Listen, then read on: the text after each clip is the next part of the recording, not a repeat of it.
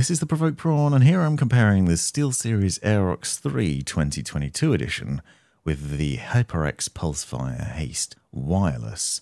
Now these are two interesting, comparable honeycomb lightweight wireless mice with a number of interesting features and reasonable specifications that make them worth comparing. And in this video I'm going to talk to you about the differences between the two and what they're like to use, as well as showing them side by side to compare how they look, how they feel, and how they sound, with a sound test at the end of the video you can check out. I'll also link to the reviews in the description where I go into a lot more depth on each of these. Now the Aerox 3 Wireless 2022 edition is an upgrade from the original that you can see here, which externally looks very similar but has actually been improved in a number of different ways, and I'll go into more depth in that in the review, but they are very similar. But you can see that they also have the Ghost edition, which is a white one, which looks really striking and quite different. Now, these mice are interesting because they're both wireless. The SteelSeries offers both Bluetooth and 2.4 GHz, whereas the Hyperx Pulsefire Haste just has 2.4 GHz connectivity. It does have some included grip tape in the box, as well as swappable extra feet as well. Now this is a very understated mouse with no RGB lighting really to speak of apart from around the mouse wheel. As I said, it also doesn't have Bluetooth, but what it does have is 6 programmable buttons, as well as up to 100 hours of battery life over the 2.4 GHz. It has up to 16,000 dpi. It also has 450 IPS and 40 Gs acceleration.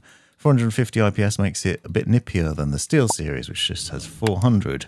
It uses a TTC Golden Micro switches, which are guaranteed up to 80 million clicks.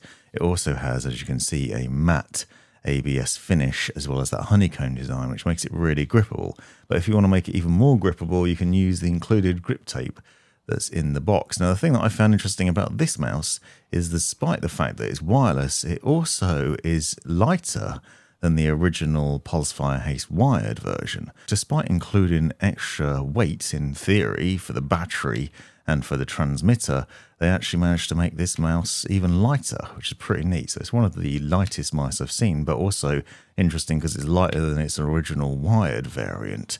It's very understated and very stealthy, and also a great pleasure to use. The original Pulsefire Haste was great fun.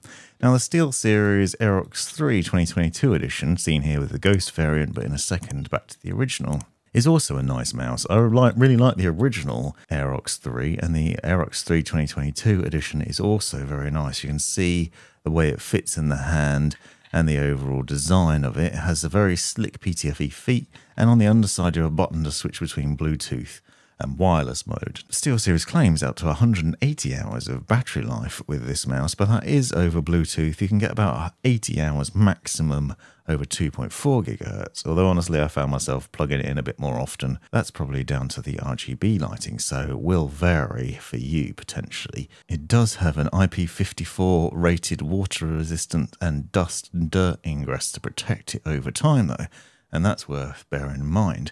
Now, if you see the two mice side by side, they're very comparable in both the size and shape and overall fit of the mice in the hand. And that's the main reason that I'm comparing them. You can see the sort of angle of them, the shape, and the overall design is very, very similar. They have a similar setup in terms of the button placement and the shape of them, and the overall fit and design. And from various different angles, they look very similar. Obviously, the Aerox 3 has a lot more RGB lighting if you're into that, and that's worth bearing in mind. It also has larger PTFE areas on the underside, but I don't think that really negates the quality of the Pulsefire Haste, which is still very slick on the desk, as you'll see in a minute when I'm doing the test on the mouse mat. Both of them have detachable USB-C cables, so you can quickly plug in when you need to, and that also gives you some fast charging capabilities, at least with the SteelSeries Aerox 3 mouse anyway. Now you can see both of them are fairly low profile. They sit quite low to the desk. They don't really push up that high into the palm, and they have quite a low profile fit for them. I don't find them particularly large. I think if you've got really large hands, you won't find them overly comfortable, but they are still both usable. I've been using them mostly for FPS games, and I found them very slick and easy to move around the desk, and also very agile and very comfortable. As you can see, it's quite interesting when you compare them as well. I already said that the Aerox 3 is a lightweight mouse, and that obviously weighs in at 69 grams, but the Pulsefire Haste is actually a little bit lighter. You can see it here with 64 grams, and I actually forgot to take the dongle out first, so it is technically a bit lighter than that, and it's lighter than the original wired version as well. 62 grams is remarkably lightweight, and if you bear in mind the fact that it's got grip tape on it as well, if you take the grip tape off, it's a little bit lighter than that. I actually found the grip tape didn't even add that much extra weight, which is also surprising. The fact that it has grip tape included is a nice bonus, but I don't think it's really essential that you use this, because I found that that matte finish really makes it quite grippable anyway. This is obviously going to vary from person to person. You might find that you have particularly sweaty or oily fingers, for example, and therefore the mouse is a problem.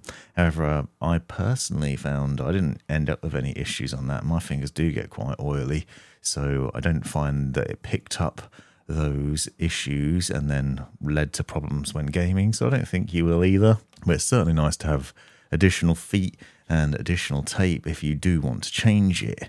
Now, this is a much more stealthy mouse than the Aerox 3, and that is a bonus potentially if you're not bothered about RGB lighting, because obviously it maintains battery life for longer. It can go up to 100 hours potentially, and I did think that I was plugging it in less than the Aerox 3, but that will vary depending on how much RGB lighting you're using and the settings that you're changing. Here you can see it alongside the wired version. You'll see they're very similar as well, but I wanted to demonstrate what the mouse looks like with grip tape on and off, so you can see the wired version against it. Basically very similar looking, just makes a slight aesthetic change, covers over some of the holes on the main switches, for example. The little DPI button behind the mouse is very, very tiny and perhaps not as easy to press as the Aerox 3. There are some very minor differences between the two mice overall. And the Aerox 3 is said to be suitable for palm or claw grip, and you could probably say the same about the Pulsefire Haste based on the design. I personally use a palm grip, and that might be why I found them both a bit small. However, I do think if you use claw grip, probably won't have an issue, and they're certainly not tiny, don't get me wrong. Now, what I want to do now is leave a comparison so you can hear what both mice are like on mouse mats and for the switch tests. And hopefully this has been an interesting overview of what the two mice are like. Be sure to check out the links in the description to the reviews to find out more, and subscribe if you haven't already. This has been the Provoked Prawn. Thanks for watching.